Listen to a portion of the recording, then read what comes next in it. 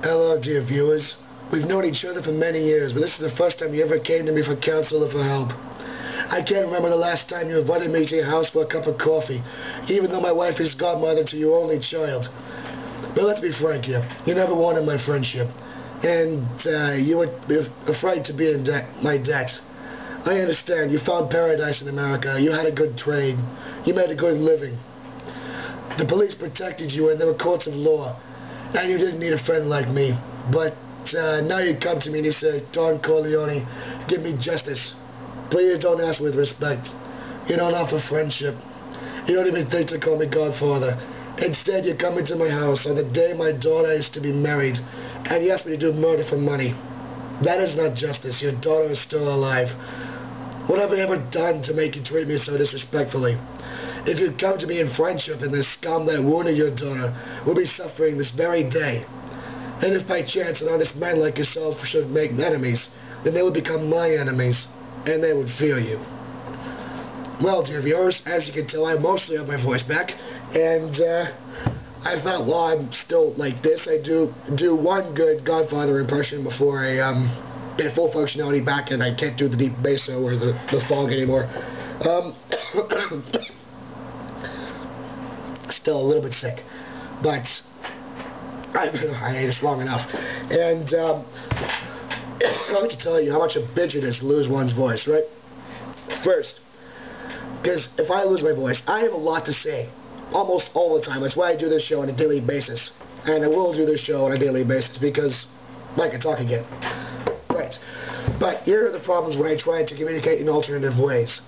One, everyone is too dumb to get my charades. I mean, 2 words, apparently goes over some people's heads. Also, just pointing my vocal cords in birdie motion. I was like, huh? I lost my voice, you pricks, come on. If I'm doing charades, obviously something's wrong with me. Also, my handwriting sucks, so no doing notes. Look at this. That's the notebook where I write down all my ideas. And, as you can see, I suspect that King Tut was brought back from the dead. And then got stinking drunk, on his atrophied body and his almost absent liver.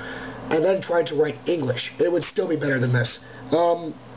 Also, as you might have seen with my hiatus announcement episode, text-to-speech does not transmit my lovely tone of voice or, my derision and sarcasm where appropriate.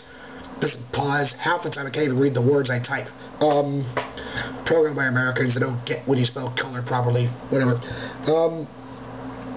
Obviously I can't just text everyone because that would get expensive because I'm on an unlimited text plan. And it's too slow to type in my regular text on my phone and just hold it up because my phone doesn't have a QWERTY keyboard. It's a fucking nuisance, what can I say? And, well, I could whistle song titles, like, I could whistle bits from songs and the people would sort of, that's the words, and then I would say, for instance,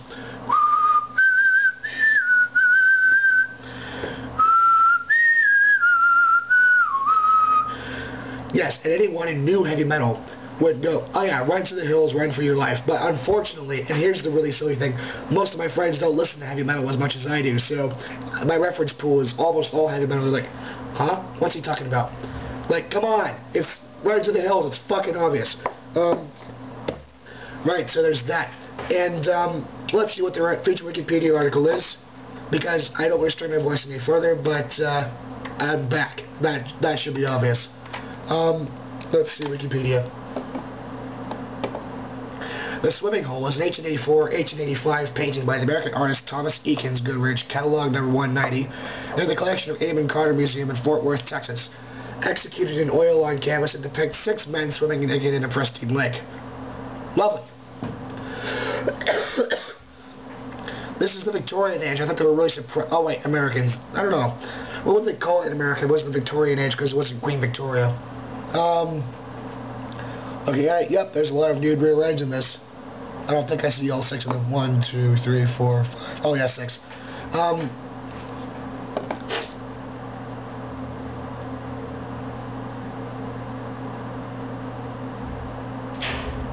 Oh, I see. It was the Victorian era, and that sort of British suppression of sexuality was prevalent throughout the whole world, Western world anyway. But apparently, guys filming nude is fine. They do it all the time. So yeah, let's paint some nude photos just to buck the system. Right.